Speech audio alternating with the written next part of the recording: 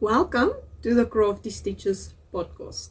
This is a video podcast about all of my crafting adventures, and in today's episode we are going to talk about some socks, cozies, my embroidery project, my annual DB Socktober sock along, and there is a little surprise that I want to share. Let's get started.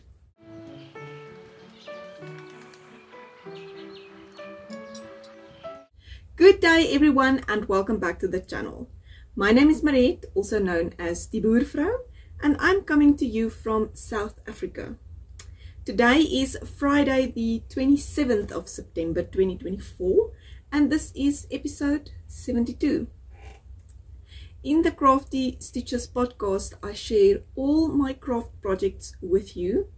I like to knit, crochet and sew. Oh, and I also love to bake. I haven't made a crochet item in a while, and I mostly show knitting on the podcast.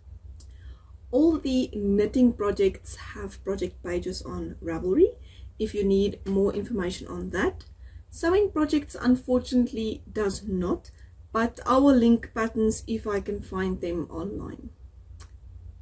I also have links down in the description box of all the places where you can find me on social media and my online shop for patterns and yarn kits. If I don't show a project, I just have not worked on it or not enough to actually show something, so keep an eye out for it next time. Anyway, let's talk about what I am wearing today. I am wearing my first Riika top that I made in L Cotton's 4-ply. I did not meet gauge and I ended up making a blue one in a smaller size. But I still wear this one a lot. I'm also wearing my cables and lace socks today.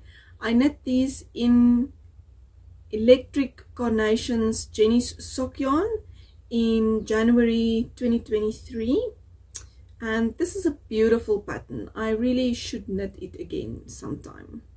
I have a lovely cup of coffee in this very cute mug. I hope you have something to drink and maybe a project to work on. And let's talk projects. I have 3 finished projects to share with you today.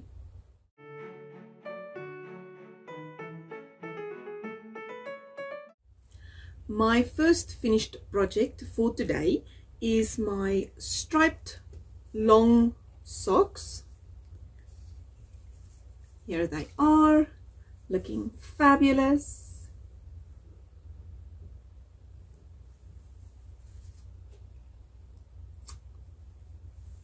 Oh my goodness, I love them so much. So the idea behind these socks is to be able to wear them up with boots and to be able to wear them slouchy. I'm still trying to figure out how to keep them staying all the way up. They do stay up but comes down a little bit. I think my knitted eye cords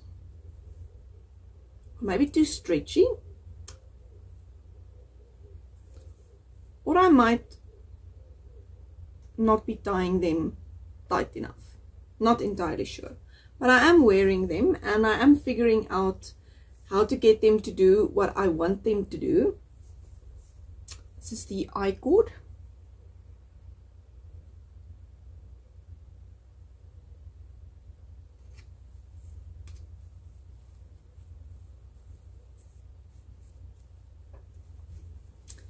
So I've started these socks on the 26th of May and finished them on September 11th. In the previous episode I was still knitting on the eye cords, and now they are all done.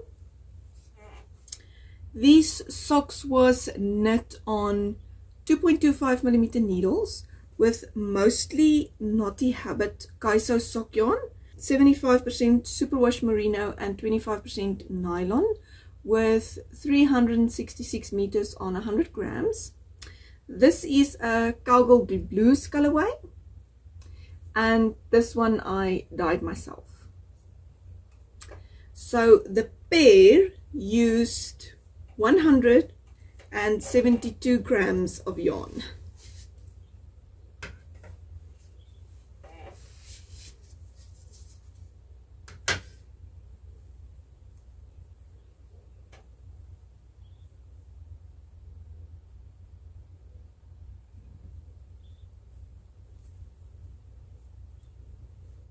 My second finished project for today is my water bottle cozy. This is it. Isn't that just gorgeous?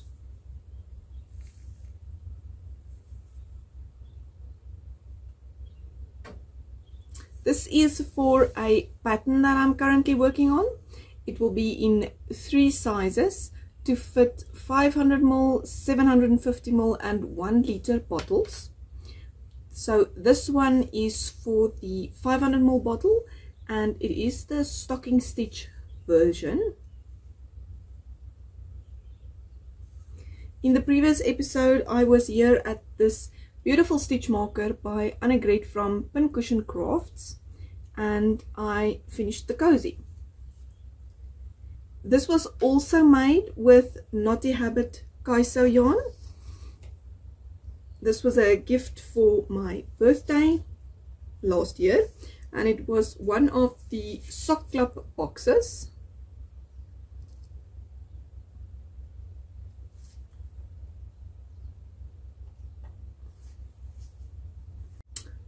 I love this.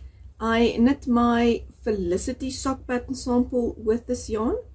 So I started this cozy on the 3rd of September, and I finished it on the 9th of September.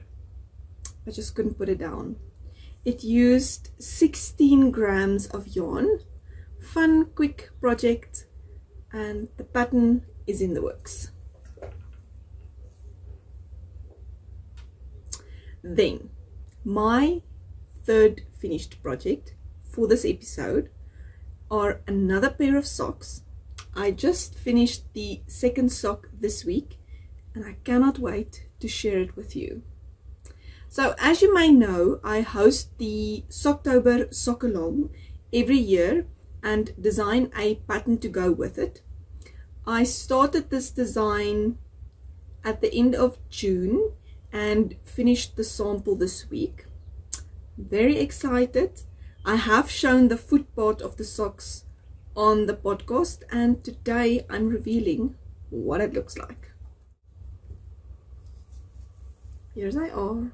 Oh wow, that looks amazing on camera as well.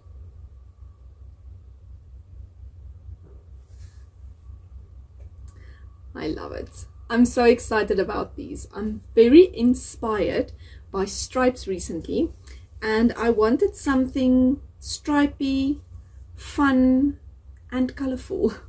Now, if you are not into colorful socks, you can always use one color for all the texture stripes, and I'm sure it will be gorgeous. So this pattern is called Equal Stripes Socks. The pattern is written toe up and cuff down, and it will be a lot of fun to knit. I think I am definitely going to knit another pair. I think if you're not into the texture, you can also knit the sock in stocking stitch with the stripes. That can be fun. Now, I had a little bit of a dilemma with these stripes, and I wondered, how on earth am I going to get the stripes to be an equal width all over the entire sock? Equal stripes. See where the name comes from? So in the pattern, I included a table with the centimeter measurement and round counts.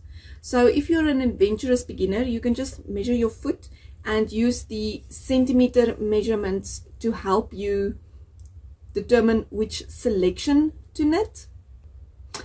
Or if you're an experienced sock knitter and you know you knit 60 round for your foot length, this is including the gusset increases for toe up or gusset decreases for cuff down, then you just go to the 60 rounds on the table, and then you'll be able to see how many of the texture rounds you should knit and how many of them will repeat for your foot length, so that you get equal stripes from your cuff to your toe.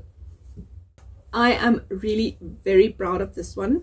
I included my jogless garter stripe in the round method, where you are able to line these garter stripes just slightly so that they are a little more in line here on the beginning of round side. Here you can see what that looks like. I always like to see the beginning of round side of socks, but no one actually shows that. So I make a point in showing that so that you can see what it will look like when you knit it yourself. I'm super excited for the sock along. I will talk a little bit more about it later on in the episode. I used a few different yarns for this one. Let's see. Naughty Habit Kaiso was these ones. This one was part of a sock set, and this was the mini with it.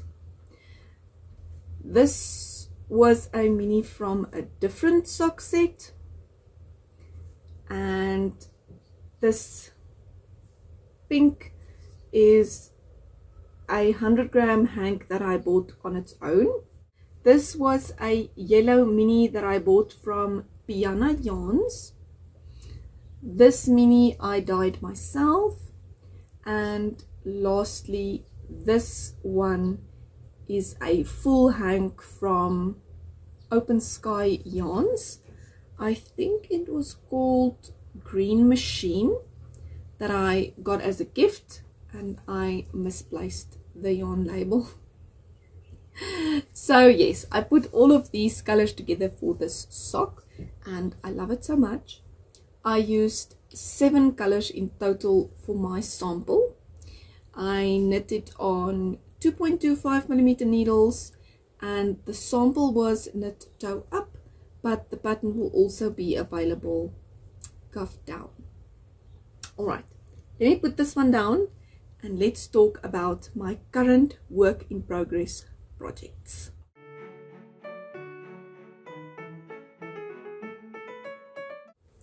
Today I have 3 projects to show you. One is a new knitting project, my embroidery project, and a woodworking project. Let's start with the knitting project. As I said earlier on, I am so inspired by stripes, and I could not resist this one. I had some Moya double knit 100% cotton in my stash, and I wanted to make a ranunculus or some top for myself with it for spring. So I got it out, and when I had the yarn in my hands, I was so inspired, it basically spoke to me. So I could not let this idea go and decided to cast this on and see how it works out. I'm using these 2 colors. This is bubblegum,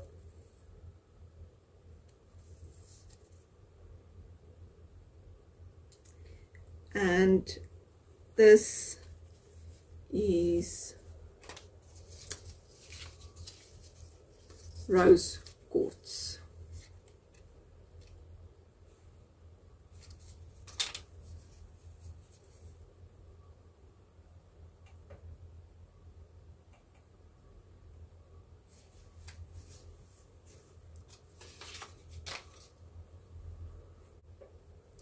Right, here is the project.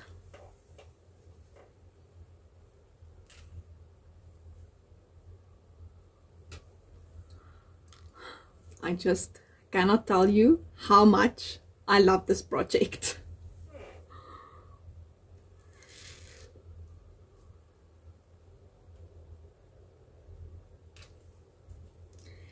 This project feels as if it is flowing out of my head, over my needles, into what it was always meant to be. It just happened. I started the fronts first and joined them together. Then I picked up stitches at the shoulder and knit the back piece, increased a bit on both of them here, and then joined it together to knit in the round. I also decreased a little bit just after the bust, and then increased a little bit for A-line shaping towards the hem. I joined in the round and I decided to knit the neckline and armhole ribbings to make sure that it fits as I want it to fit before I continue, so that I could rip back if necessary. And I have to say, I am pleasantly surprised at how it came together after those were finished. I absolutely love this project. I made the straps nice and wide, and I love the look of that.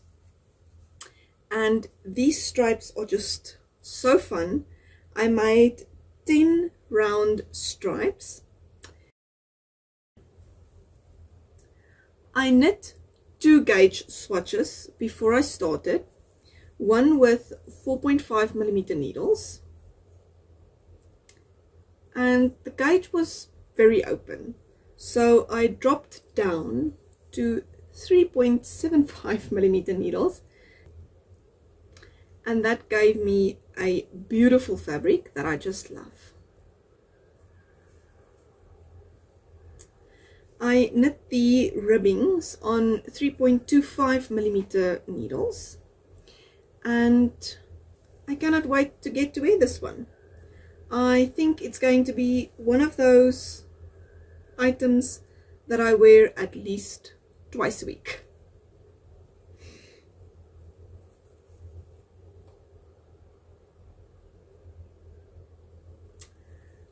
That is all the knitting projects.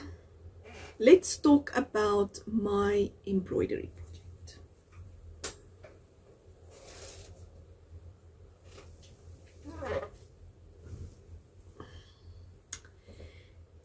So this is my duvet cover. Well, it is a tablecloth, but it will become my duvet cover. Made of linen, to be embroidered with cotton thread by me.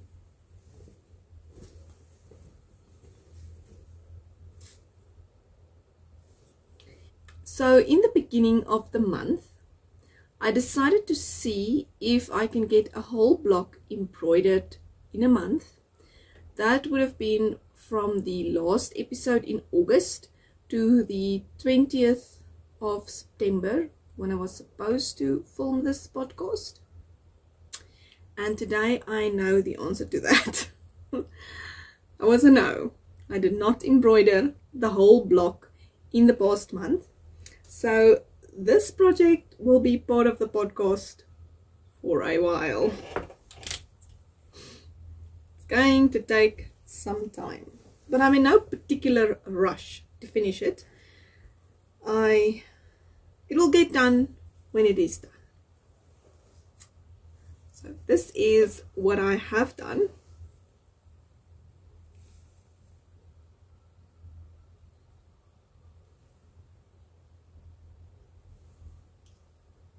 Maybe a quarter? I'm not sure. I am using DMC 6-strand embroidery thread in 3 colors. The green is 988, the maroon is 777, and the burnt orange coppery color is 900. I will continue working on this in the coming months. Okay. Now, for the woodworking project. I was talking to my husband about the storing of my sock blockers and my sock ruler. These are all from Little Yarn Craft.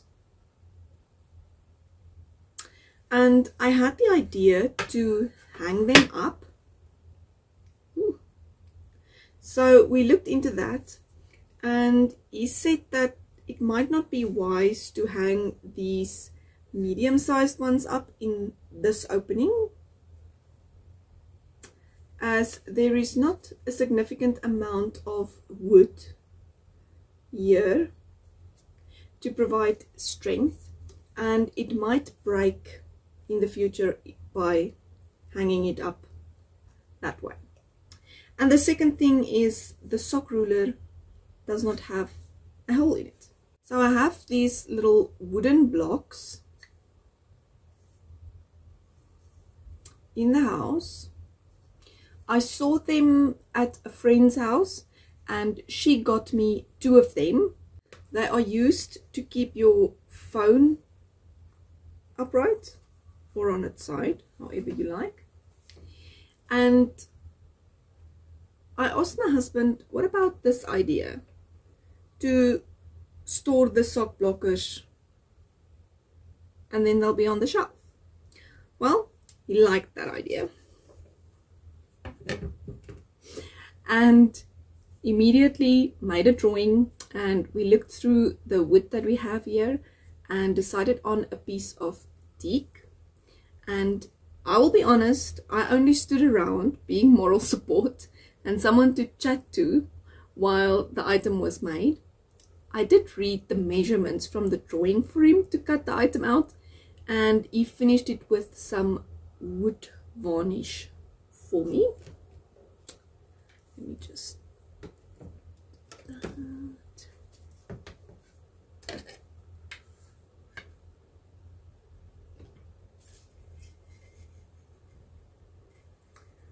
I am so happy with this little wooden stand.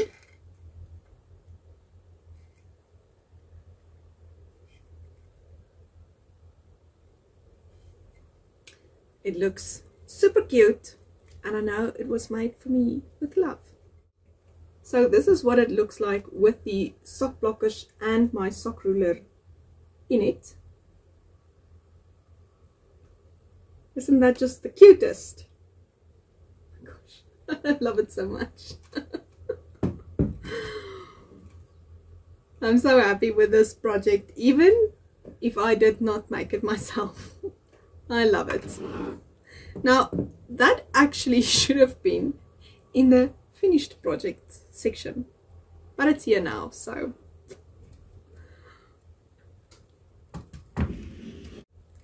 Let's move over to find out what's been happening.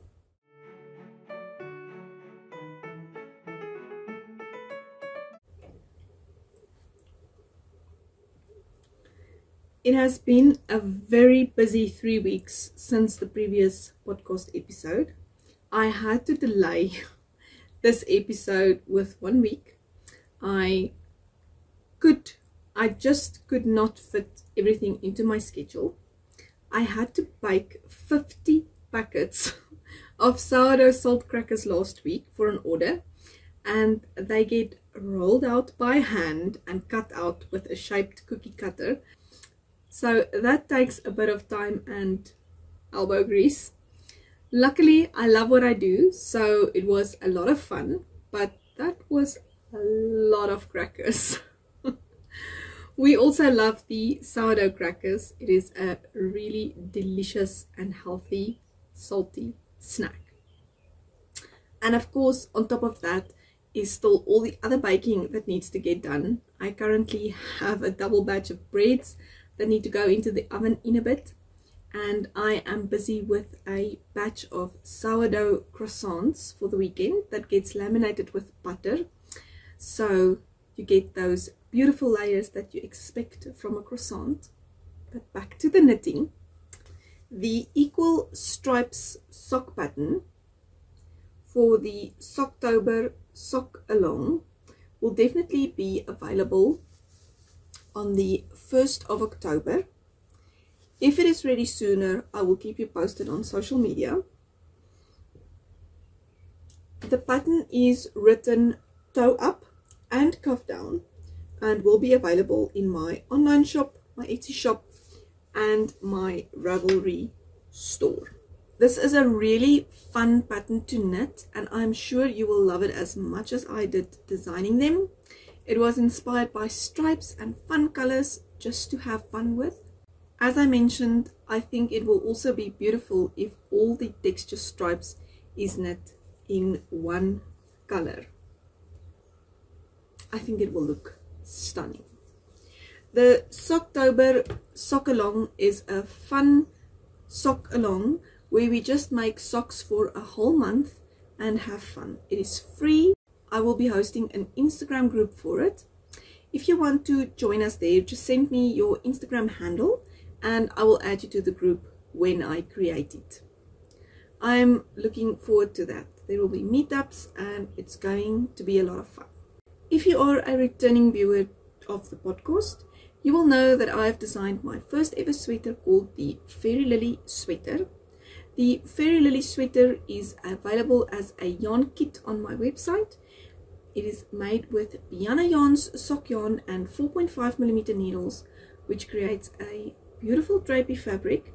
It is knit from the top down with a round yoke and then have a little bit of raglan increases. There is a little lace section just before the bottom ribbing. There are two sleeve options in the pattern, a 3/4 sleeve and a long sleeve. And as you'll be able to see in the pictures, the long sleeve option also has some lace before the ribbing, where the 3/4 sleeve length does not. The yarn kit is available in 14 different colors, and I will add a picture here so that you can see that. The kits are dyed to order, so it will not immediately ship, but it will take about 2 to 3 weeks to reach you.